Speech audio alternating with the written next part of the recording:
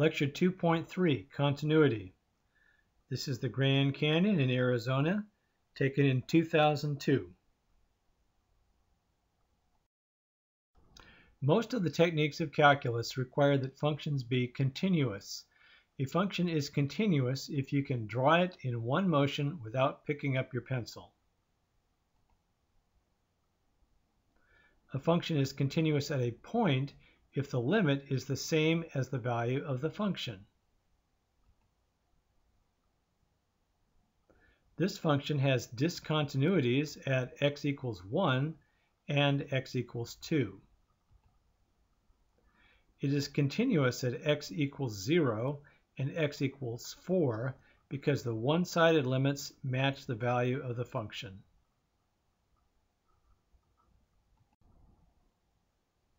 Some discontinuities are classified as removable. In these continuities, you can fill the hole by redefining the function. In a removable discontinuity, you can cover the hole up with the tip of a pencil, and it looks like a continuous function. Other discontinuities are classified as essential discontinuities. One example is the jump discontinuity.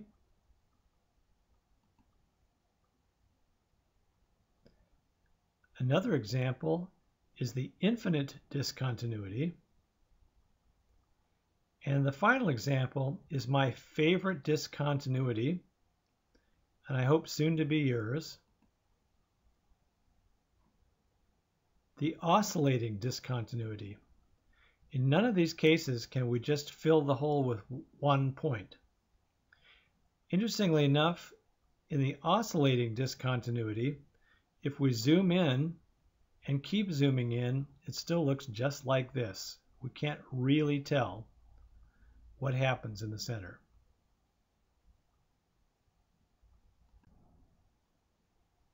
Removing a discontinuity.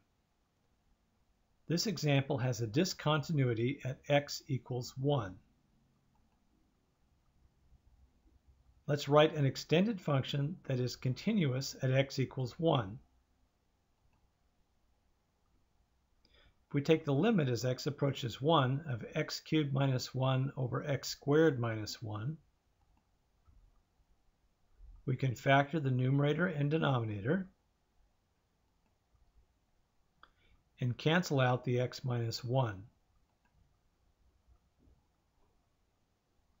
Now we can evaluate the function, and we get a value of 3/2. So a y value of 3/2 would fill the hole. So our extended function is f of x equals x cubed minus 1 over x squared minus 1 when x is not equal to 1, and 3/2 when x is equal to 1. Note there's another discontinuity at x equals -1 that cannot be removed. The graph looks like this.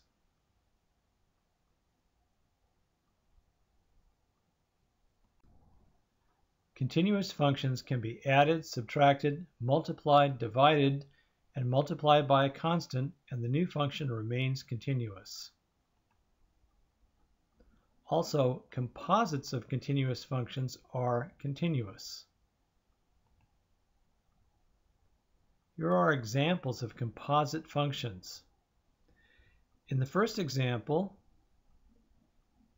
x squared is a continuous function, and sine x is a continuous function, so the composite is also continuous.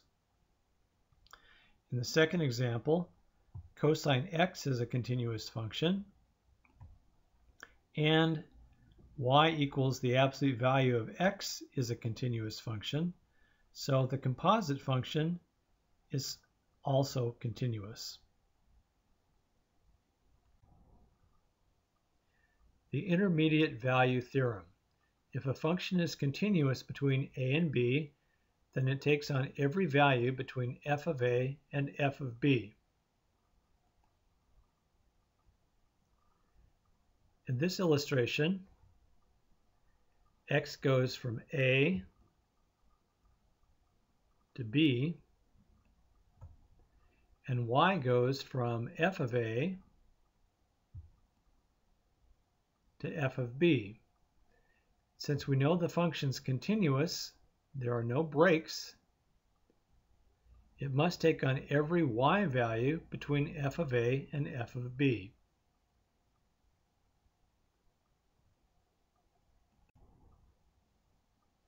Example 5. Is any real number exactly 1 less than its cube? Note that this doesn't ask what the number is, only if it exists. So what we want to know is, can we find a value of x that satisfies this equation, x equals x cubed minus 1? If we subtract x from both sides, this becomes 0 equals x cubed minus x minus 1. Once again, is there a value of x that will make this true? We rewrite this as a function f of x equals x cubed minus x minus 1.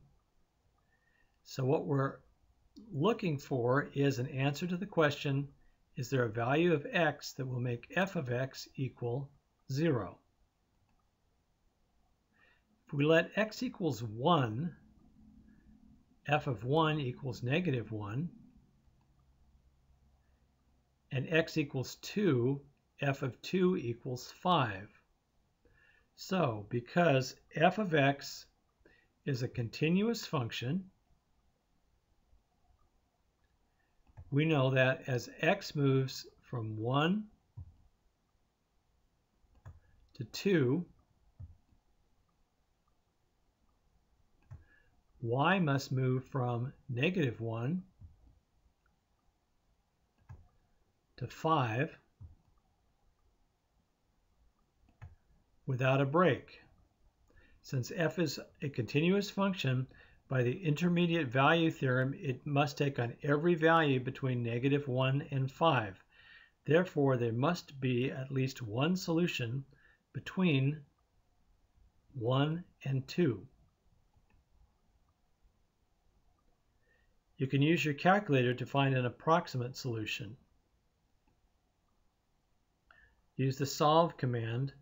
Solve x equal x cubed minus 1 x.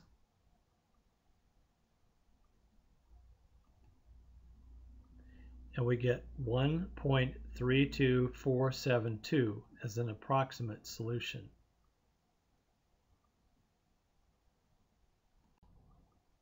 Graphing calculators can sometimes make non-continuous functions appear continuous. Graph y equals floor x, which is catalog f floor,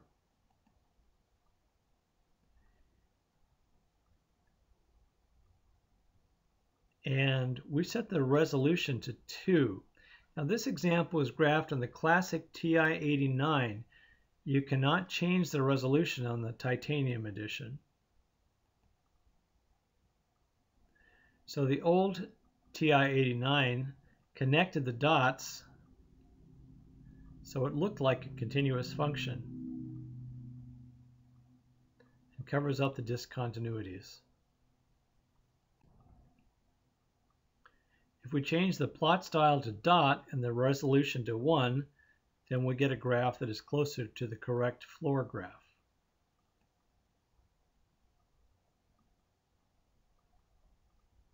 Of course, the titanium edition already knew this and left the gaps. Once again, the open and closed circles do not show, but we can see the discontinuities.